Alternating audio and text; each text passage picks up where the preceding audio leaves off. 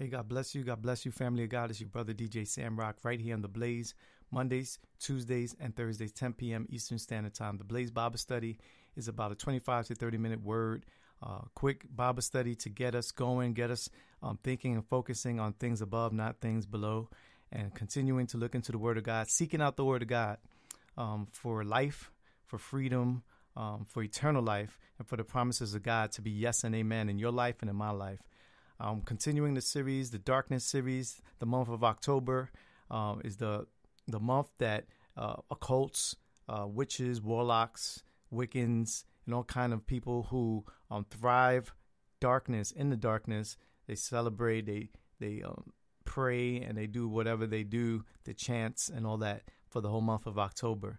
If you don't believe me, you think I'm watching too many horror stories, you're very mistaken. It's not only for horror movies and horror stories, but it's true. Look it up for yourself.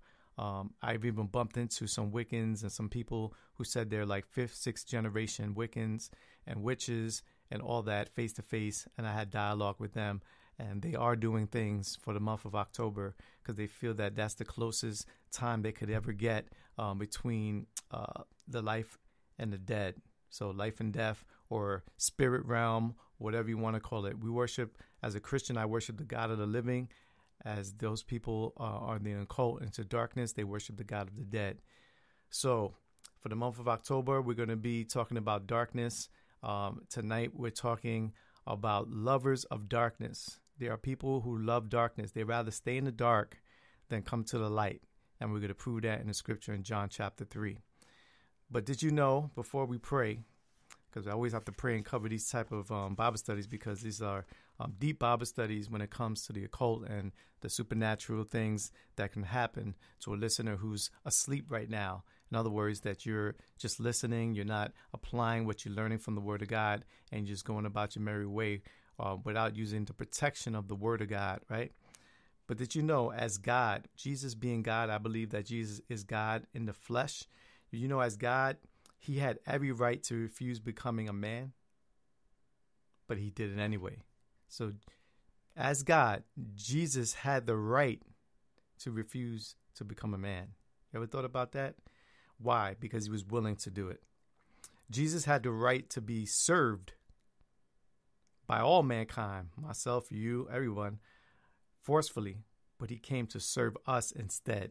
Did you ever thought about that? You ever think about that? Jesus had the right to live in peace. He had the right to live in peace and safety in heaven, right? But he willingly laid down his life for my sin and for your sin. Ever thought about that? Jesus was even willing to go and get tortured, to do a grueling death on a cross. Why? Because he loved me. He loved you. He cooperated and was willing to do his Father's will instead of his own will.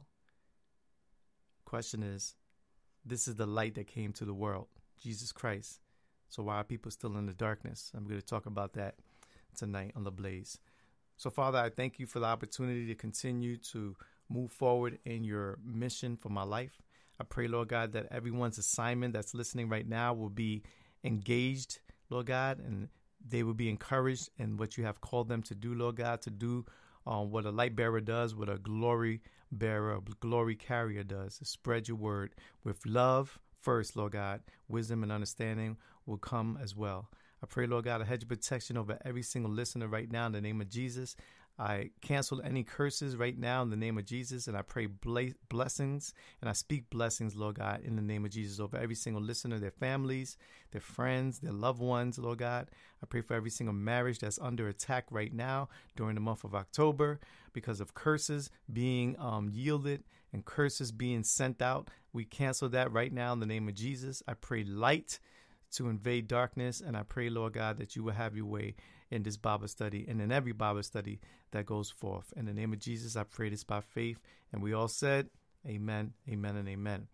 So we already discovered that darkness in the Bible, it describes being covered on the land, like in Egypt, when the plagues were sent out, when Moses was told by God to tell Pharaoh to set his people free. There was 9 plagues, right? of darkness in Egypt. I think there was more plagues than that. But you could read in Exodus chapter 10:21, Exodus chapter 10:23. I'm just going over this real quick. So I have all my notes from this first Bible study on this in front of me. So excuse me if I said that wrong. But look it up, Exodus chapter 10:21 and Exodus chapter 10:23. So darkness covered the land. We also know in Genesis chapter 1, or the whole chapter, if you read the account of creation, it says that the Holy Spirit hovered over the darkness. Amen. And God said, let there be light. And then what happened? There was light. When Jesus hung upon the cross, from the 6th hour, there was darkness over all the land until the 9th hour. On Mount Sinai, Moses drew near into the thick darkness where God was. Why? Because God lives in thick darkness. Psalm 97:2. It describes the inscrutable nature of God's workings among the sons of men. He says, clouds and darkness are around about him. God dwells in thick darkness. Darkness is also a symbol of judgments that attend on the coming of the Lord, the day of the Lord.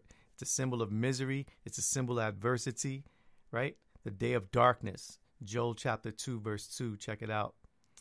Caused by clouds of locusts. It's a symbol of what's coming. It's a symbol of what's coming to be, or what's happening in the future. Works of darkness, those are impure actions. You see that right now in the month of October by all kind of people who are practicing witchcraft and the occult. It says, take no part in Ephesians chapter 5, verse 11. Take no part in the worthless deeds of evil and darkness. Instead, rebuke and expose them.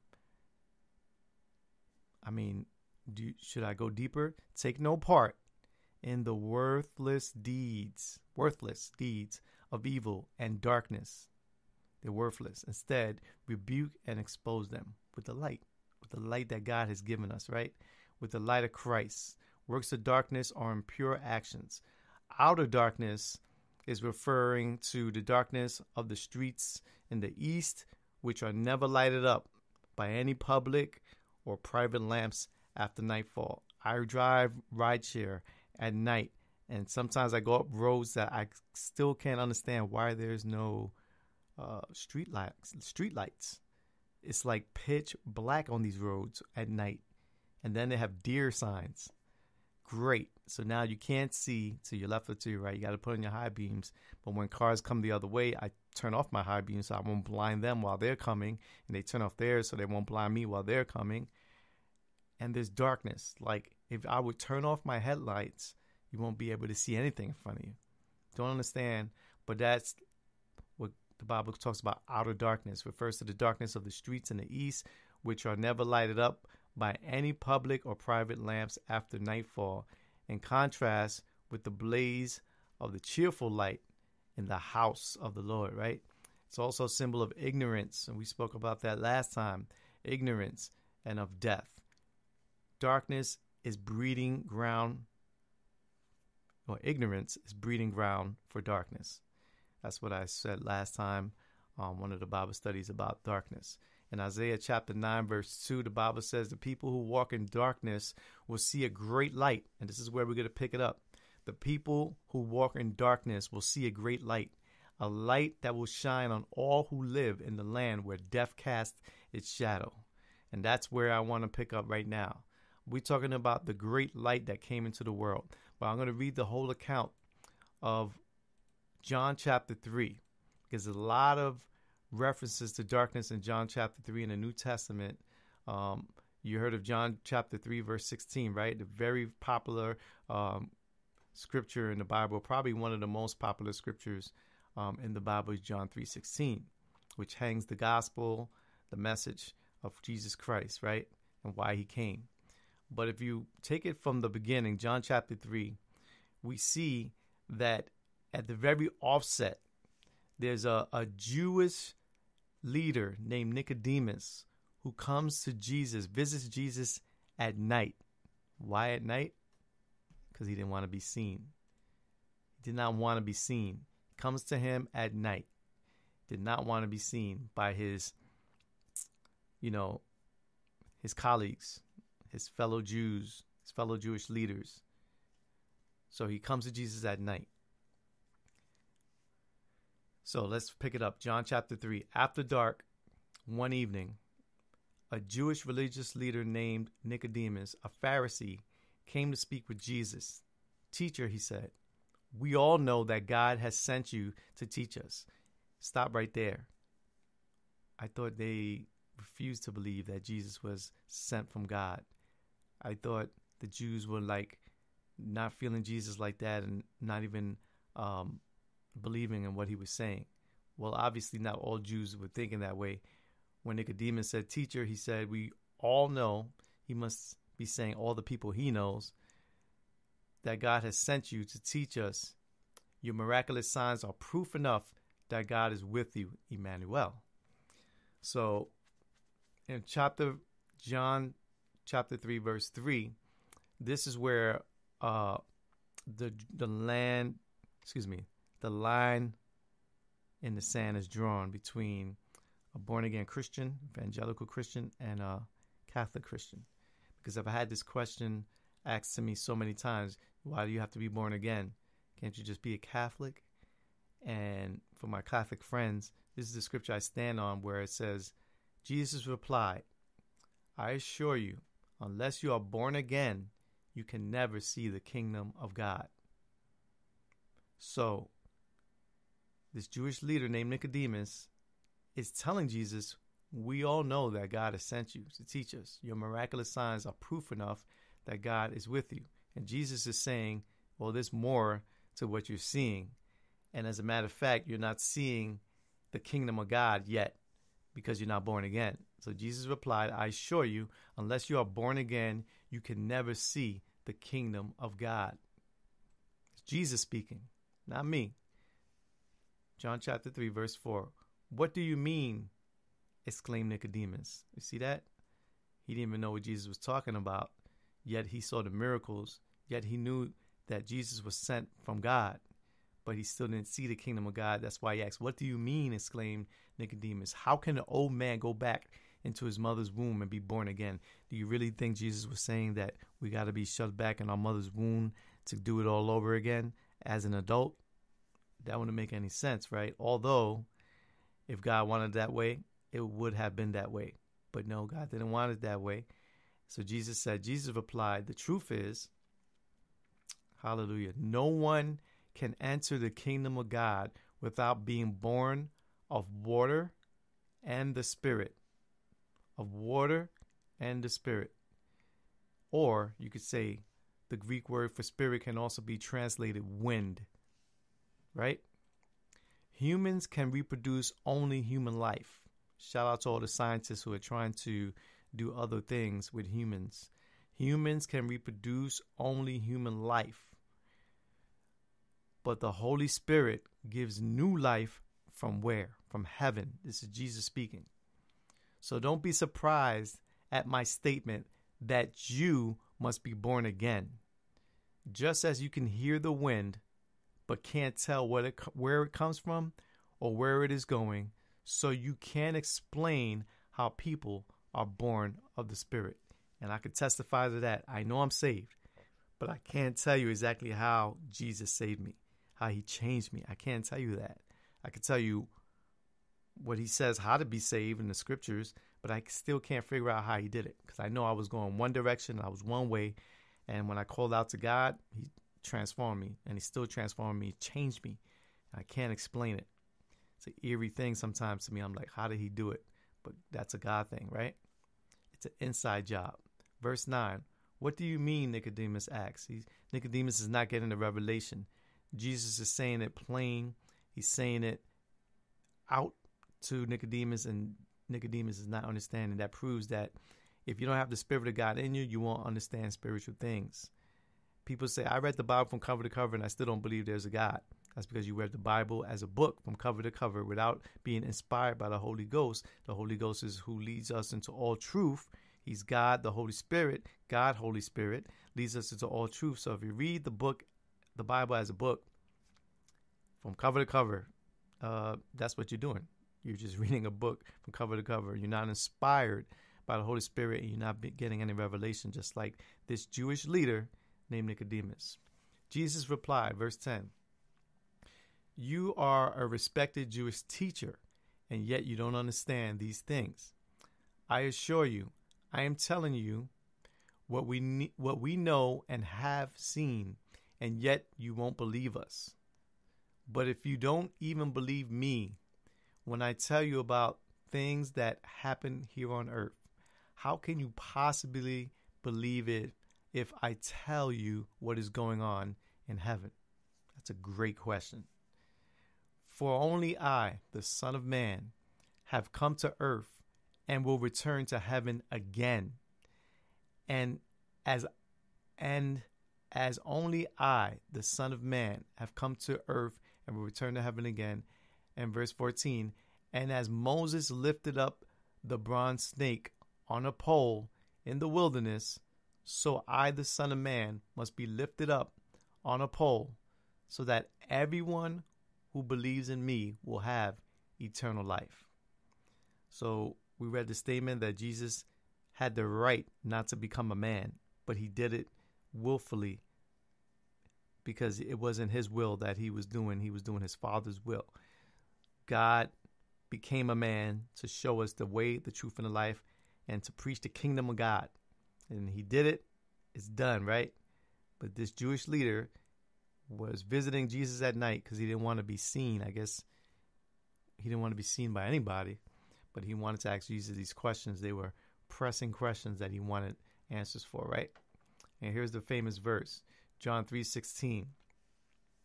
"For God so loved the world," this is Jesus speaking, "for God so loved the world that he gave his only Son, so that everyone who believes in him will not perish, but have eternal life." God did not send his Son into the world to condemn it, but to save it. Jesus said God did not send his Son into the world to condemn it, but to save it. The questions that I get asked about, if God was such a good God, why would he condemn good people to hell?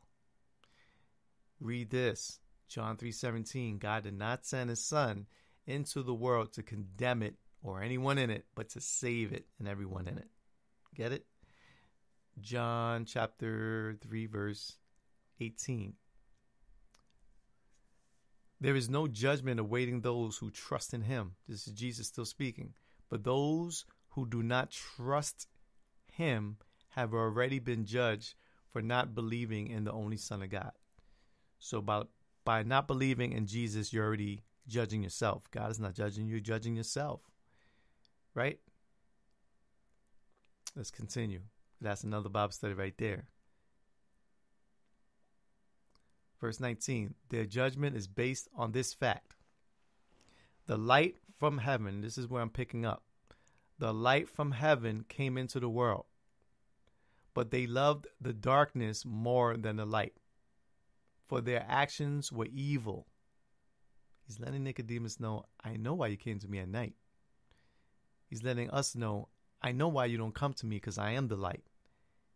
The light from heaven came into the world, but they loved the darkness more than the light, for their actions were evil. Verse 20, "They hate the light because they want to sin in the darkness. They stay away from the light for fear their sins will be exposed." What did Isaiah say? Expose the darkness with the light. They stay away from the light for fear their sins will be exposed and they will be punished. "But those who do what is right come to the light gladly, so everyone can see that they are doing what God wants." So there's a choice. You believe that? There's a choice that those who reject the light of Christ is because they want to be in the dark. They hate the light, Jesus said, because they want to sin in the darkness. You know, a lot of things happen at night. I know it. I lived the life at night. I lived the nightlife, the party life, drugs, sex, alcohol, fast cars, fast girls, fast woman, everything. I did it all. None of it satisfied me. Not proud of it. I got scars for it. I got thoughts about it still that I have to deal with, consequences that I have to deal with. And it was all in the dark. Well, I thought I was all in the dark. I was actually hating the light that God kept on bringing into my life. He sent evangelists. He sent Christians. He sent people who loved me. He sent messengers of God's word. And I kept on rejecting the light because I was a lover of darkness. They hate the light because they want to sin in the darkness. They stay away from the light for fear their sins will be exposed and they will be punished. But those who do what is right come to the light gladly so everyone can see that they are doing what God wants. Get it? So remember when I was reading Isaiah chapter, I believe it was 9, right? Isaiah, let's read it again because it goes right with what I just said. Isaiah 9:2. The people who walk in darkness will see a great light. So in other words, even the people who are walking in darkness, even atheists, witches, warlocks, we all know that angels, fallen angels, Lucifer himself, which is now called the devil, they saw the light firsthand. Now they're walking in darkness. All these people who are walking in darkness, the people who walk in darkness will see a great light. A light that will shine on all who live in the land where death casts its shadow. And that's here on planet Earth. That's in your alone time when you're worshiping idols or you're doing witchcraft or whatever you do in the month of October. The people who walk in darkness will see a great light. Tonight, today, when you listen to this, I believe that God's going to show you his great light, the light of his word. It's going to give you a window and an opportunity to receive him as personal Lord and Savior. And he's going to rebuke the darkness. A light, right? A light. That's the light of the world, Jesus Christ. So there's a choice and a decision to be made. Why would anybody in their right mind, and I know that Jesus knows, God knows, but sometimes I try to figure it out. Why would anyone, not just you, me, anyone, why would anyone want to walk in a dark place or walk in darkness knowing that a great light is shining and that light is not bringing death, that light is bringing life? We know the reasons, so many reasons why people do this, because according to what Jesus said, they want to be in the dark. They don't want to have their sins exposed. They don't want people to see their hidden stuff because we know for sure that if your things are hidden, right, it should be in the dark, because in the light, like if you have like a mark on your face or something that you didn't want people to see, you probably go somewhere at night. Just like Nicodemus went to Jesus at night and Jesus let him have the gospel, answered the questions, but also told Nicodemus that you're not seeing the whole picture. You're not seeing the kingdom of God because you're not born again. So it's an opportunity for Nicodemus to be born again. Did Nicodemus ever get born again? I don't know. I don't know if the scriptures talks about it, but from what I studied so far, no, I don't know what happened. Just like I don't know what happens to anybody. Sometimes people ask the question, so my mom, my dad, they were good people. They donated to Salvation Army. They did missionary trips, humanitarian efforts. They went and helped people in disasters, but they never followed Jesus. Are they going to hell? Like, that's a tough question, a valid question, but tough. How would I know or anyone know what a person does before they die? There's a window of opportunity all the time. I believe that God will give you opportunities to your last breath to repent and turn to him, right? And ask for forgiveness and receive Jesus Christ as their Lord and Savior.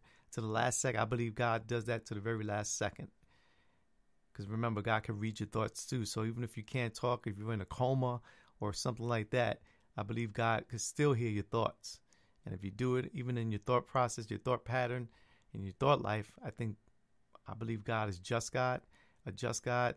Is it fair in my eyes that someone could do all this kind of evil on the other end? Like, there's good people with good morals, but if they don't receive Jesus Christ as personal Lord and Savior, Jesus is telling Nicodemus that if you're not born again, you won't see the kingdom of God. So the same applies for anyone who doesn't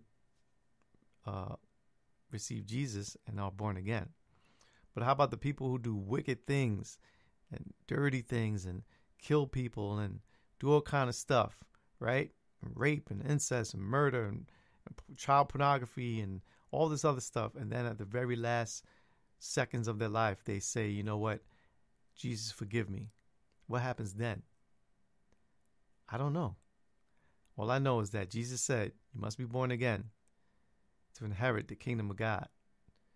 And he says, for God so loved the world that he gave his only son so that everyone, it's not a narrow thing, it's not just for a chosen few, everyone who believes in him will not perish but have eternal life. That's not a narrow message. That's an all-inclusive message. Everyone is invited to make a decision. God did not send his son into the world to condemn it, but to save it. Why do people stay in the light? Or stay in the darkness, Well, Jesus said, the light from heaven came into the world, but they loved the darkness more than the light. It's a choice. It's a decision. I can't force anybody to believe in Jesus Christ and to repent. God himself doesn't even force anybody because he loves you so much and he loves me so much that he gives us free will to do it, follow him, or to not. And he's not going to force anyone into his presence. So if people find themselves in hell, they can't blame it on God and say, well, God forced me here or God forced me.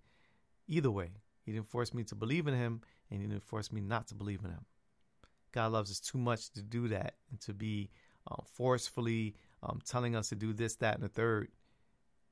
No, their judgment is based on this fact: the light from heaven came into the world, but they loved the darkness more than the light, for their actions were evil. They hate the light because they want to sin in the darkness. And you know people just like that. I was one of those people. Glory to God. If it wasn't for God's grace and his mercy and for saving me, I'll still be one of those people who hate the light because I wanted to sin in the darkness. When dark times come, darkness comes, it's always a reminder of, whoa, I better repent. I better behave. I better be careful. I better stay focused on the light, because at any given moment I could step into darkness and stay there. Why? Because things are hidden. Not from God, though, because God sees all things, but you could hide things from people. Because we can't all see everything, but God sees everything.